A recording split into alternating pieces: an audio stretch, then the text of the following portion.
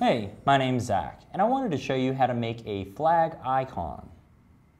I'm actually going to use a flag as an icon, and we're going to put it onto a t-shirt. There's some pretty good steps that I'm going to show you here in Photoshop. So, I have my flag here and my t-shirt here. Now that I have my flag, I'm going to highlight everything by hitting Control A and then hit Control X.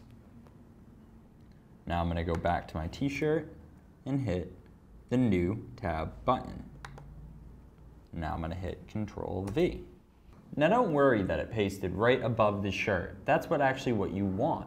So now what I'm going to do is make this into the t-shirt. So what we'll do is rotate it first. So I'll hit Control T, and now I can rotate it.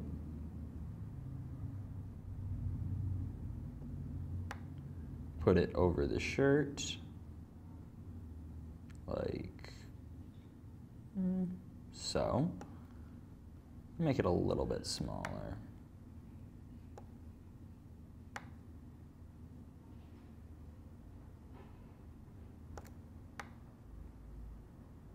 And even a little bit more.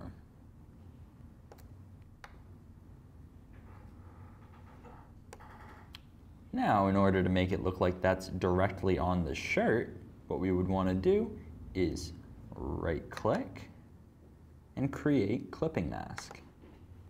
And it'll get any of the sections that actually fall off the shirt. To give you a better example of that, I'm going to make the flag a little bit bigger so you can see exactly what I mean. We'll put it off like half the shirt. And we'll right-click again and create clipping mask. And as you can see, it wraps right around the shirt like that. To make this look like it's actually on the shirt and you can actually see the curves and everything, we're going to do one more thing and change this mode. We're going to change it to multiply. And now you can see it looks like it's more on the shirt.